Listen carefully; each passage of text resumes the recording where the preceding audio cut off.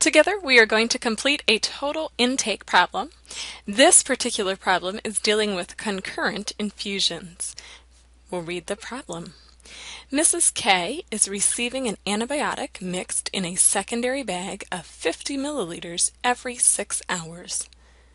The patient also has a maintenance IV infusing at 100 milliliters per hour. If the secondary bag is running concurrently with the maintenance IV each time, how much total IV fluid will the patient receive in a 24-hour period? Let's talk about what it means for an IV to be running concurrently. The maintenance fluid is the large bag of fluid. The maintenance fluid is running for the full 24 hours. I'm using the blue pen to indicate the maintenance fluid running through the IV tubing and into our patient. When an IV is run concurrently, it means that the secondary bag, the small bag of medication, infuses along with the maintenance fluid. This would be our secondary or medication IV. Every 6 hours, we will infuse one complete bag of the medication. When we infuse the medication, I'm using the red pen to trace the medication, we will infuse it along with the maintenance fluid. So we will not stop the maintenance fluid, but both IVs will be running together or concurrently. When we're dealing with a total intake problem, the focus of the problem is understanding the context. There is some math to do, but even the math is based on the context. I'm going to go through the word problem and underline important details. The first detail that we're given is that the secondary bag of 50 milliliters is given every 6 hours. Second, the maintenance IV is infusing at 100 milliliters per hour. Very important to this problem is that they are run concurrently, infusing together. And we're asked to figure out the fluid for a 24-hour period.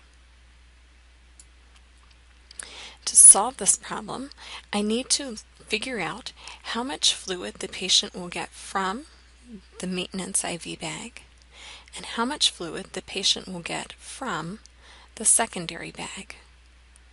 Adding those two amounts together will give me the total. First, we will work with the secondary bag. Because we are working with a 24-hour time period, and it is to be given every 6 hours, we can take 24 divided by 6 and calculate that they will receive 4 doses of the medication in the secondary bag, or 4 bags of the medication.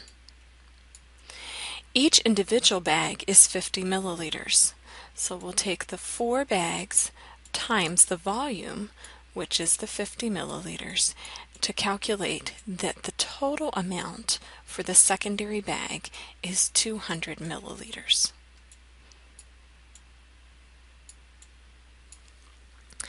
Next, we'll take a look at the maintenance fluid. For the maintenance fluid, the IV is running 100 milliliters per hour for the entire 24 hours.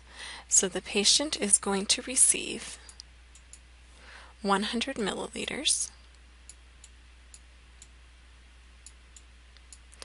each hour, and that will continue for a full 24 hours. I set this up somewhat like dimensional analysis, although truly all I am doing is multiplying. And so from the maintenance fluid, we will receive a total of 100 times 24, or 2,400 milliliters.